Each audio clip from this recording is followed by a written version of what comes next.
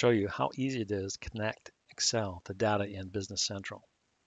The first thing you have to do is find the Odata URL in Business Central, and then go into Excel, attach Excel to that data.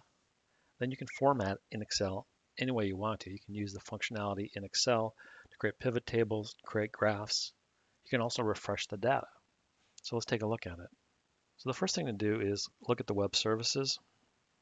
I want to look for the one for vendors. Let's use this one right here.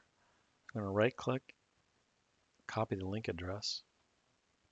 Then I want to go into a brand new Excel spreadsheet and go to the Data tab, get data from other sources from the OData feed.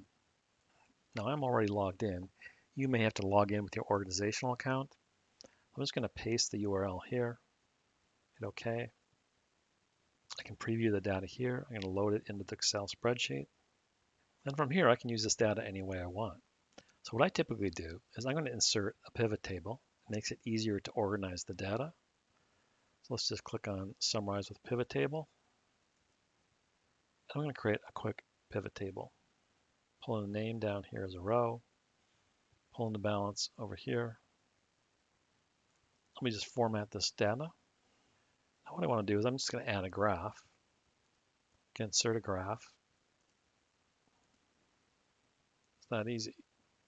So what I can do with this functionality is in this Excel spreadsheet, I can create a number of pivot tables off that basic data, create graphs.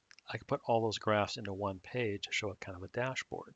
This is a good way to get used to working with data in Business Central and start mocking up some dashboards that could be important to you.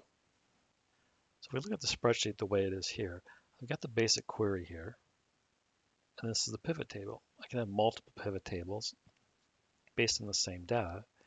Then what I can also do is I can refresh the data here. So what I'm going to do is off the video, I'm going to make a payment to this First Up Consultants. And then we'll refresh the data and see how that changes the graph. So in Business Central, I created a payment for First Up Consultants of around $5,000. So now all I have to do is refresh the data in this spreadsheet. So you can see when I refreshed the data, it updated the amounts in my Excel spreadsheet, but it saved all the formatting. So this is an important tool to have regenerative reporting right out of Business Central.